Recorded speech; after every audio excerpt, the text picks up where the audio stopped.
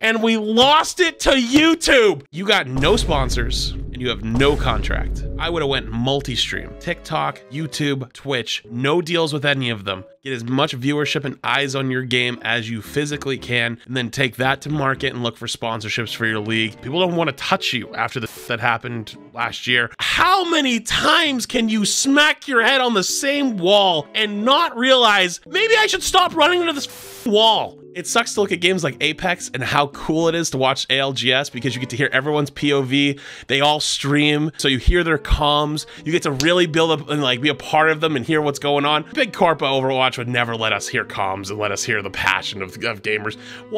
And they're just gonna go bananas, $5,000 fine. And we were the first to do it in 2019 with the viewer system where you could look at everyone's POV and different OBS spectators